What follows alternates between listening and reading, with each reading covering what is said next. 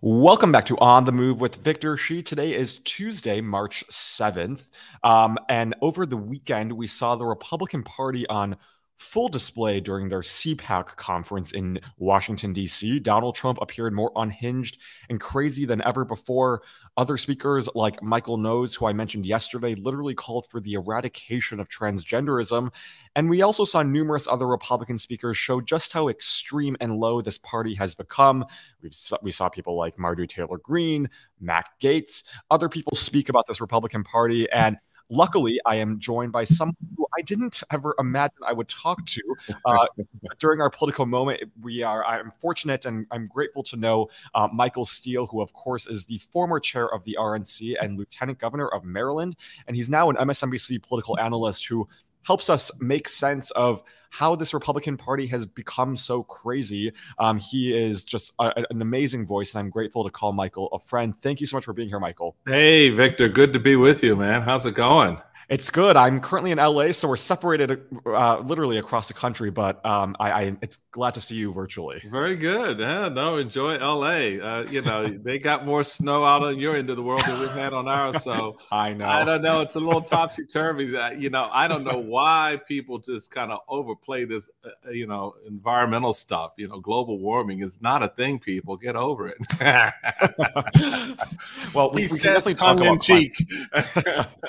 No, it was revolting. I had a friend in DC, and she said, check out. We were friends on Be Real, and she said, check my Be Real, and she was out in like a T-shirt in like a couple of weeks ago where there was snow and hail here. So I'm very envious of your weather. But I want to talk about CPAC. But before I do, I want to ask you if you got a chance to see Tucker Carlson's how do I even say it? Lies, distortion, propaganda from last night about what happened on January 6th. And if so, what do you think we should make of it? I'll be honest with you. I don't know what the point of watching something like that is, other than for the clear, clownishness of it. I mean, I don't know. There was nothing newsworthy or noteworthy in it. It was all propaganda. He's honing his, sort of authoritarian sort of skill set, I guess. Yeah. I don't know. I didn't pay much attention to it because I just think, the fact that McCarthy gave all of this to just one individual, not a reporter, not a journalist, but a hype man for Putinism. No matter what he puts out, whenever he puts it out, what are we going to scream? It's a lie. I mean, of course we know it's a lie. It's 40,000 hours. He shows a 5-minute clip, and you got people on the internet now screaming, "See, I told you. I told you." I'm like, just shut the hell up. Yeah. Shut up. So, I did not want to play in that reindeer game and watch Tucker do what Tucker does. He's a sophisticated liar, propagandist, and Fox News and its board allows for him to do that every night, to go out and deliberately lie to the American people, and they think that's okay. Yeah. And I hope Dominion bankrupts them. Yeah. Can I ask you about, first of all, this morning, I didn't watch it last night, but I saw some clips this morning, and Elon Musk now is talking about how the January 6th committee has misled the public. But I want to get into the Dominion. Elon Musk is another one who needs to shut the hell up. I'm sorry. Yeah. I mean, really, Elon? Seriously? Oh, so now, now January 6th got it wrong. And you have evidence of that because Tucker Carlson put something in front of you.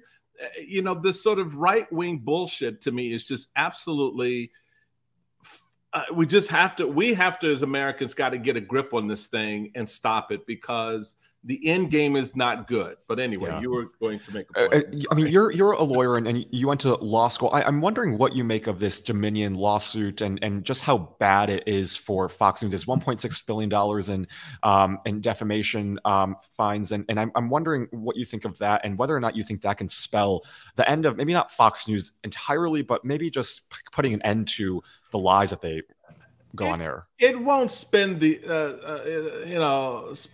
end of it. it will make a dent in it. I mean, but Fox News is still generating income. Yeah. You know, advertisers aren't pulling out of Fox orbit or not putting their products on their air. And that's the bottom line. I mean, hell, if I'm doing a bad thing and everyone keeps coming to my store or keep coming to me and supporting me, why would I stop doing a bad thing? Because I'm still getting paid to do a bad thing. And until the, advertisers stop being complicit with their dollars because they're more interested in selling their product to a hyper, evangelized community of anti-democratic Americans.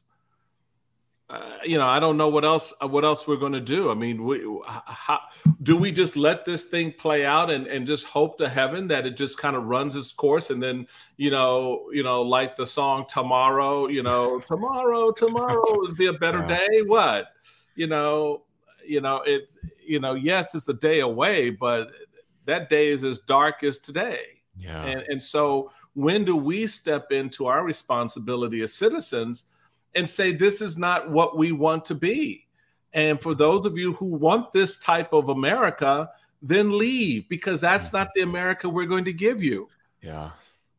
Well, on that dark note, I want to ask you about this year's CPAC conference. And I want to give our audience, especially maybe those younger listeners and watchers who may only see CPAC through the lens of Trump, what it once stood for. And can you walk us through what CPAC once represented in the Republican Party when, say, you were the chair, and if we ever saw what we're seeing now?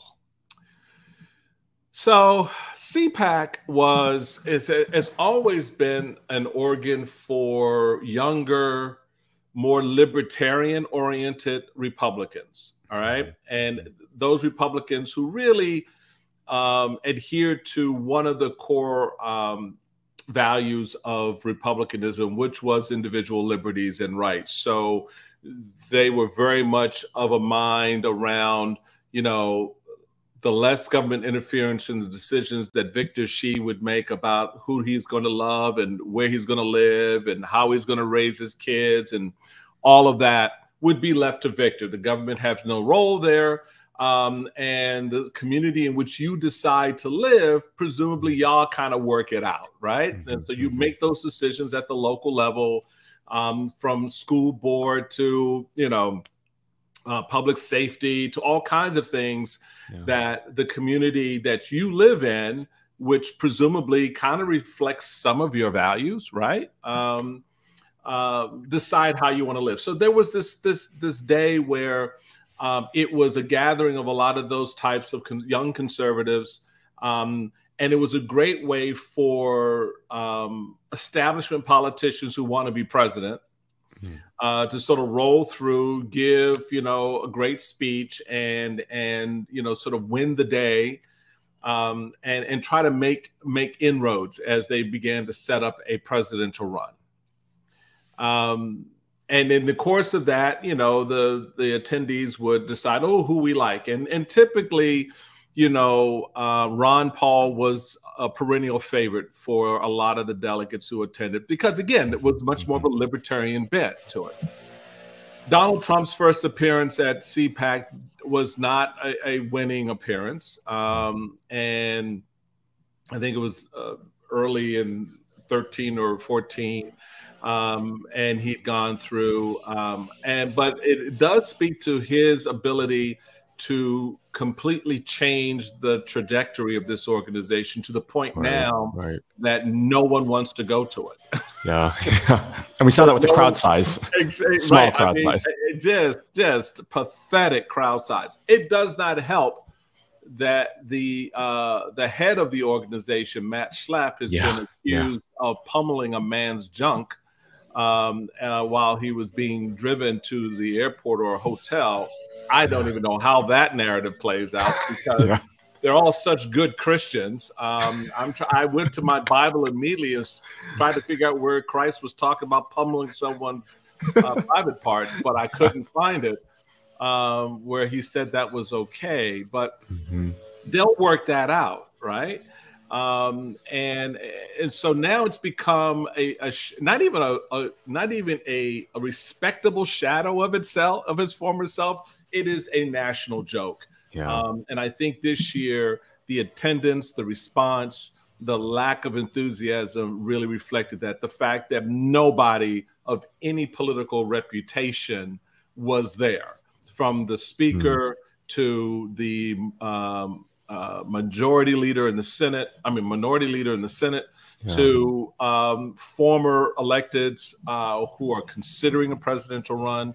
So, Victor, it is a wasteland of political grifters and liars, deniers, election deniers, Putinists, people who support Bolsonaro and Orban. They, in my view, crap on the legacy of Reagan and Bush, 41, Eisenhower, men and some women who have led the party in a way that is no longer reflected by the gathering there at CPAC. Do you think, so you mentioned the pathetic crowd size and the low enthusiasm. Do you think that's an indicator, a good indication of where the Republican Party is going? Does that give you optimism? That's an interesting way to put the question. No, it doesn't, because it just means probably folks had something else to do. It doesn't mean that they're less MAGA. It doesn't mean that they're less radicalized towards anti-democratic behavior. It doesn't mean that should a call come for another January 6th that they won't show up en masse. So people need to step back and stop, projecting that, oh, well, this means this. It doesn't mean jack. All it means is that for this gathering, probably due to a confluence of a lot of circumstances, from match slap to, I got something to do on Saturday night, people didn't show up. I would not bank on that as a show of a lack of enthusiasm. Why? Because Donald Trump is leading in every poll. And not just leading, but his poll numbers are rising. And I said this in the fall, when people are all hyped up about Donald Trump not, performing well or not doing this. And then when DeSantis came on, the great white hope of Ron DeSantis coming in to save, the right white people, I guess. I have no idea what his story is. I do, but we'll get into that maybe later. And I'm sitting there thinking to myself, y'all need to just take the stupid cap off, because Ron DeSantis, has a glass jaw. He's never been hit. And folks, it's not Michael Steele saying that. Honest to God, ask yourself, how do you lose a gubernatorial debate to Charlie Crist? And that's no fight on Charlie Crist. But if you're all that in a bag of, hot Doritos, then you take him out. But you go watch that debate for the governor's race back in, I think it was October of last year, and you just see how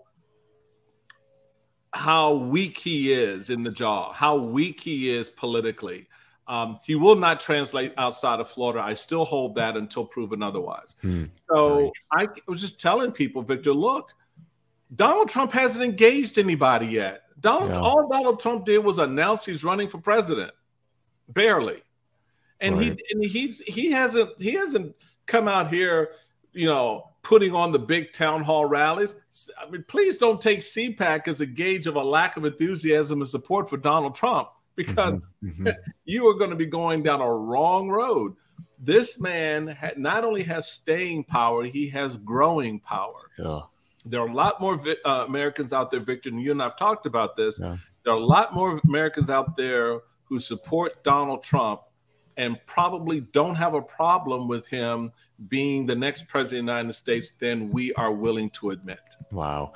That's horrifying. And one of the reasons why I admire you, Michael, is because, we disagree on policies, I'm sure, but you aren't afraid to call out this Republican Party and Trump. And in this moment, I'm wondering what message you have for traditional Republicans, traditional conservatives who aren't speaking out, and maybe why they aren't speaking out. What would you tell them? I appreciate that question, and I'm actually glad you asked. I've I've been thinking a lot on this in recent months, particularly as I watched Kevin McCarthy take all the power of his leadership and give it to some bat-brained congresswoman from Georgia who doesn't know her head from a hole in the wall, and goes out and pronounces, "Oh, we should succeed. The country needs to be divided into red and blue states." I'm like, "Hey, dumbass, you're in a blue state." Yeah. I'm sorry. It just so aggravates me. And what I find so distressing on that propels that aggravation to new levels is that there are a lot more Republicans out there who think like I do and feel like I do about the party. I haven't given up on the party, which is why I haven't left. Yeah. Because I still believe there are the founding ideals of our party still should resonate. And if you find the right messengers and you find the right vehicles in order to convey that message that reasserts Madisonian democracy, Madisonian principles around governing, the ideas that were that you and I could go back to debating whether or not, trickle-down economics works or whether or not we should have national health care. All those things are good, healthy debates for a thriving republic to have. But we can't have those debates. We can't have that conversation because of the numbnuts in Washington who can't find a pair among them to just stand up and look at someone like Donald Trump, Marjorie Taylor Greene, Matt Gaetz, Gosar, and others and say, shut the hell up, sit down. This is not America. This is not America with a K. All right? And so it's really distressing. So I would say to them, find that inner strength to be willing to sacrifice something for the country, right? Yeah. Look, I know I've made so many political enemies over the last 6 years. I mean, people that were besties with me won't even return a phone call. Wow.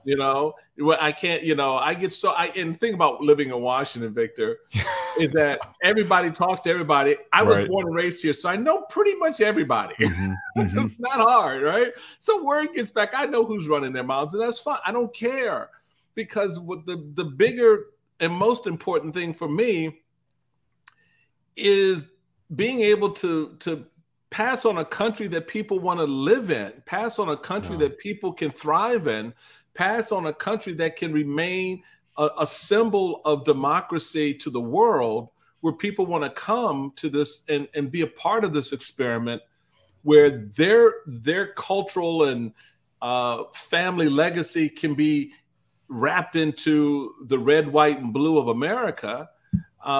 That to me should be what this is about. I don't want to turn people away. I don't want to, go after a 15-year-old kid who's trying to discover their sexuality. I don't want to tell an 8-year-old, you can't read, Huckleberry Finn, or you can't read, the writings of a modern day author who's trying to contextualize American history for you so that you have a better appreciation of why we're such a good country, why this system works. But so that's where I am, and I'm hoping more people will find the reserve, the nerve, the resolve, whatever, to join in that fight. I hope so too. And Michael, I'm gonna have you back on, because this was such a phenomenal conversation, and I have so many more questions to ask you. But because the format of the show is quick, I think that's the perfect place to end. Hopefully, Republicans will grow a spine and stand up to what's happening right now. But I'm grateful for your voice, and thank you for all that you do. I appreciate you, my friend. I'll see you back here in DC, babe. Thanks so much. Bye, Michael. All right, take care.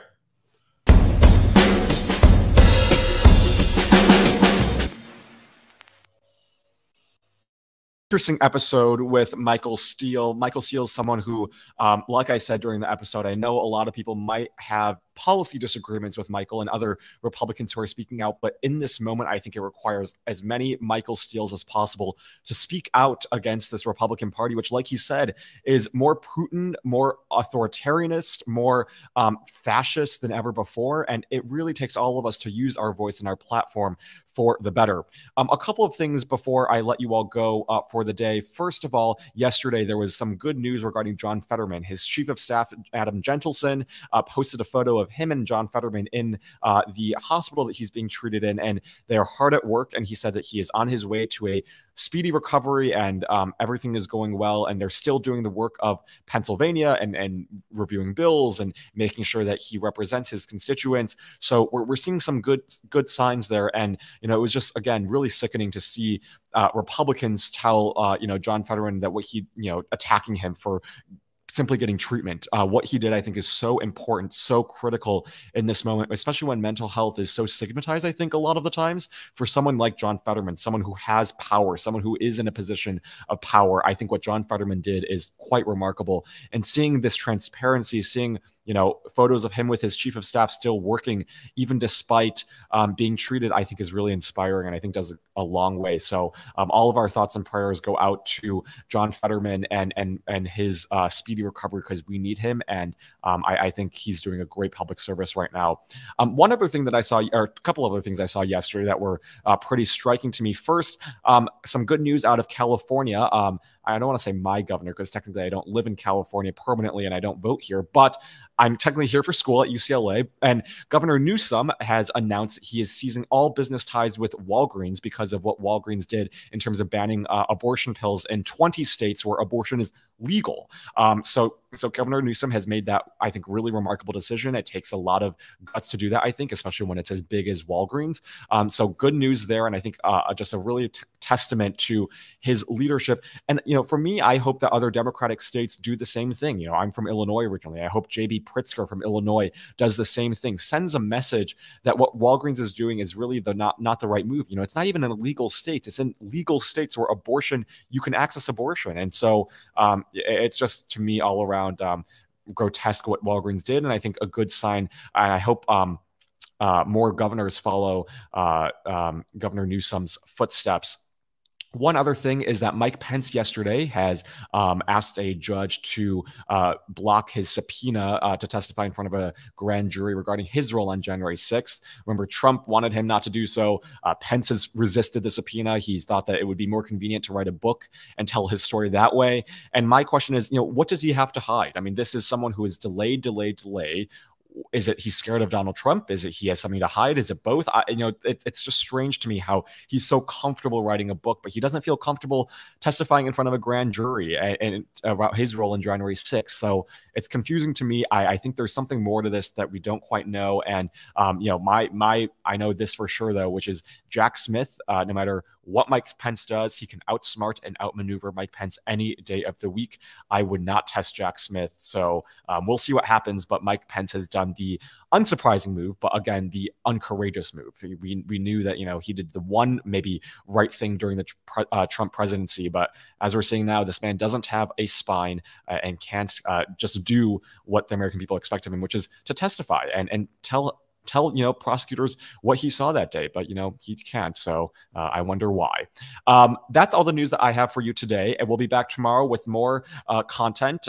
Tomorrow we'll be joined by Wajaha Ali, who I'm sure all of you have, if you watch the Mary Trump show. Wajaha is a very, very good voice. We'll be talking about Nikki Haley and how, as an Indian American, why what she's saying about America is so misguided and also kind of dangerous. And then on Thursday, we're going to be talking to Senator Malcolm Kenyatta from Pennsylvania, who will talk about the importance of state legislatures, why Pennsylvania is a key state, and what we can do to really promote the importance of down ballot races. Malcolm Kenyatta will be on Thursday. And then on Friday, we're going to have on Representative Barbara Lee. Last week, we had Adam Schiff. This week, we're going to have on Barbara Lee to talk about her race in the U.S. Senate race for California. You don't want to miss that. So again, every day right here on youtube.com/Politicon at 8 a.m. Pacific time, 11 a.m. Eastern time, right here on youtube.com/Politicon. Be sure to like and subscribe so you don't miss an episode. And feel free to share these episodes with anyone in your life who is young or anyone who wants to learn more about the news of the day. We'll be here every day, every weekday. And I am grateful for all of you for tuning in today and watching this episode with Michael Steele. And I will see you all tomorrow. Have a great rest of your Tuesday. Bye-bye.